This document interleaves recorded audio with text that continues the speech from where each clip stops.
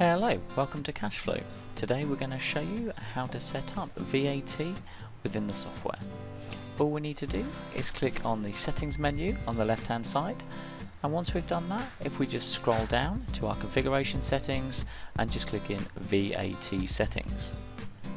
Once we've clicked in here, all we need to do is make sure that the I am VAT registered tick box is ticked, and we can put in our tax name, so default of VAT, and our VAT number in here. We can decide if we're reporting quarterly or monthly and select that corresponds with the first month of your VAT period within here as well.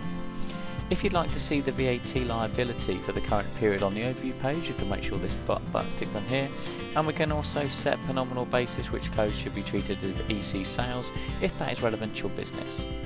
If you'd like to lock the transactions down after your VAT has been submitted, you can do that, and it just means you won't be able to edit or delete any of those transactions, which will make sure that all your records are all correct and up to date. We can key in our VAT rates in here, we can add new ones if we wish to, and we can choose our default. If we're on the cash accounting scheme, then we just need to make sure that both of these buttons are ticked in here and we've saved those settings, and we can also manage the flat rate VAT scheme as well. So we just need to tick on here, put our flat rate percentage, put in our retained VAT code in here, and then we have our prior rate that we would key in here and save. If you're planning to submit electronic through the software, all you need to do is just click enable online filing in here, make sure you put in your HMRC username, password and credentials in here, and just save the settings. Once you've saved those settings, you'll be able to apply VAT against all transactions within the software.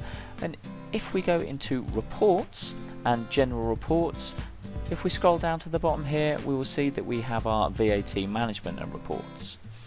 If we click into here, we will be able to create our first VAT report, and this is going to pick up on the current period that we're working in, and it's going to bring through calculations directly from here. We can submit electronically, so I can submit that VAT return. I can also print the report off, and I can download those calculations and take them out to a CSV format. Once I've gone and submitted that, it's going to go straight to HMRC, and it stores all my previous returns would be in here, so I can go and drill into those and see the information that's made up all my prior returns. And that's how easy it is to set up and manage VAT within Kashflow.